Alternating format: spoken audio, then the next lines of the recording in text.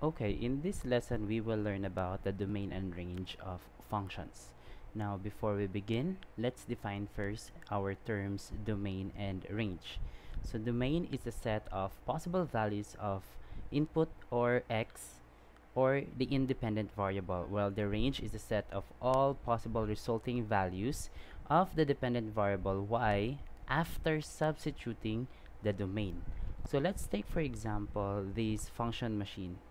In this function machine f, if our input is x, the output will be the range, or that will be f of x. And in math, f of x is equal to your y, or the range. So for example, our function, we're given with the function f of x is equal to x plus 2.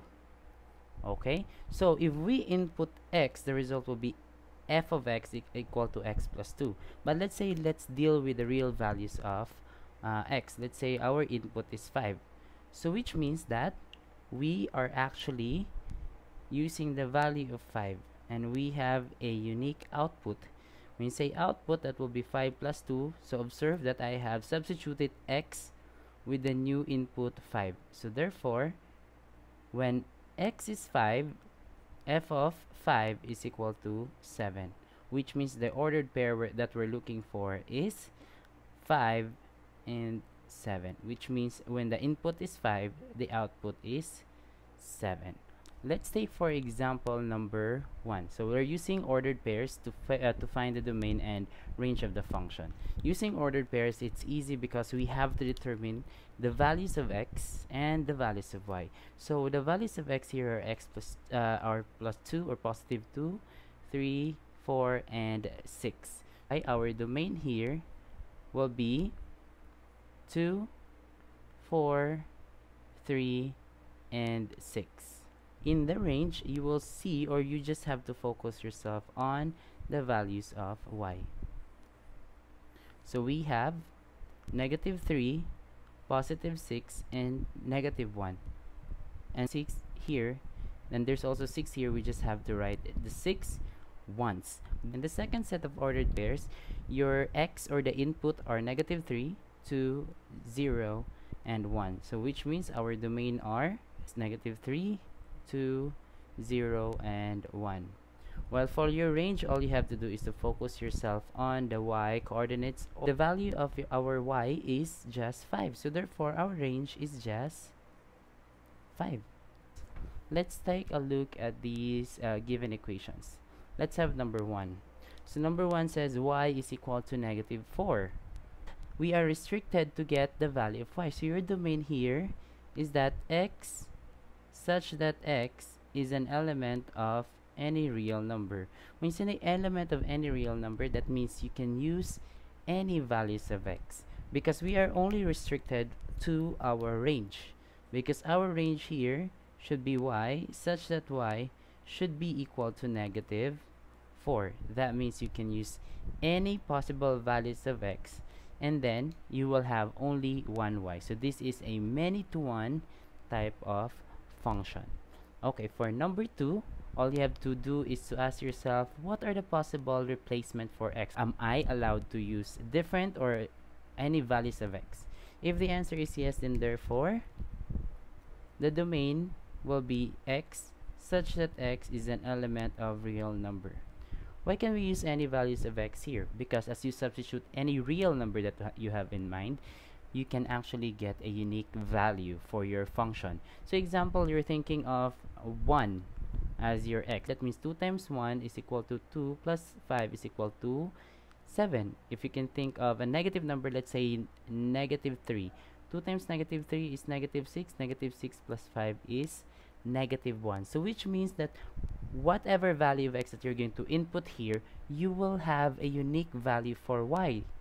Then this answers your question on what will be the range. The range will be set of y such that y is an element of any real number. In number 3, are you allowed to use any values of x? Can you use negative or positive values here? Of course you can. There are no restriction for this kind of equation. Therefore, your domain is still x such that x is an element of any real number. In the equation, we have the 2 here, and the 2 here is very important. Okay, it means that you have two values of x for just one y. So which means that some values of x here, may it be negative or positive, will have the same value for y. So your y is limited. And how is it limited? Observe that this is squared. So which means that whatever you get here will always be positive. There will be no chance that it becomes negative. So example, negative 1 minus 3. It will be negative 4, and negative 4 squared is positive 16. Now, how about, let's say, use positive, so 0 or 1. 1 minus 3 is equal to negative 2, and negative 2 squared is still positive. Let's say positive 10. 10 minus 3 is 7. 7 squared is 49. It's still positive. So you see, it is always positive. It means that we have a certain minimum value. So what is the minimum value that you can get in x minus 3? The minimum value is, because if you can get negative or positive, you still have to square it, so it becomes more positive. So in this case, the least value that we can get here is 0. So which means if this whole thing is 0 here, the value for y is 5. So therefore, your y has a minimum value of 5. Why minimum value? Because it's always positive when you evaluate or when you put any values of x here. Remember that your range is a resulting value after substituting the domain. Okay, and your domain is any real number, but you're limited of the range because of the square. So since that is the minimum value, it's greater than or equal to 5.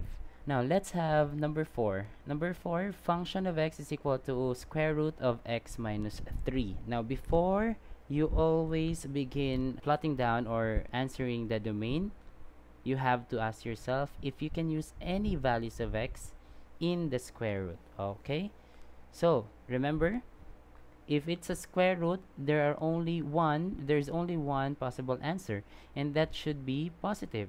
So you cannot take out a negative inside, or when you have a value inside the square root which is negative. So you have to make sure that the value here is positive. So what are the values of x that can make x minus 3 be positive? And you say positive, it's greater than 0. But the question, are you allowed to get 0 here?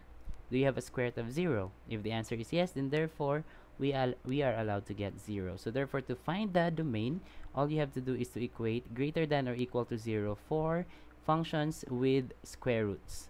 Okay, so that means x is greater than 3. So which means you can only use values greater than 3. You can use 4, 5, 6, but you cannot use less than 3.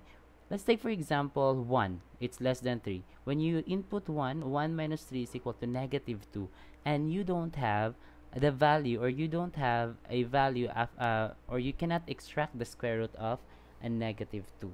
So which means our domain is x such that x is greater than or equal to 3. The range here will be dependent on the value that you can get here. Remember, the range is always dependent, or it's a resulting value after you input the domain. So since we have a limitation for your x here, and what is the limitation? We have to make sure that it's positive or 0. So which means we have a minimum value here of 0, and then you can get the rest positive. You're not allowed to get negative. So therefore, your range is bounded only y greater than or equal to 0.